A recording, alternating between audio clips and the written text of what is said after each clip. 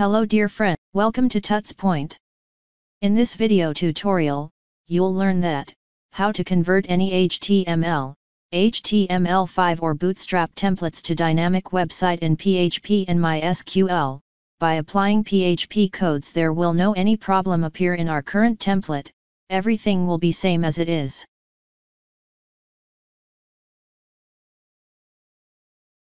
Before starting the project, please subscribe my channel to get our new videos related to this course. And also visit our website to get latest information about new upcoming courses for free. Okay.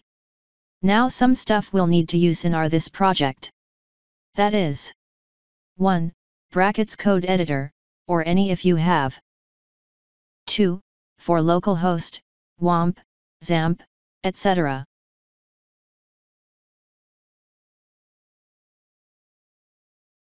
These stuffs should need to be installed in your system, before we start the project.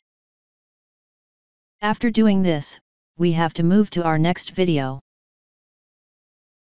Please support me, share, like, and subscribe my channel. Thanks for watching. Goodbye.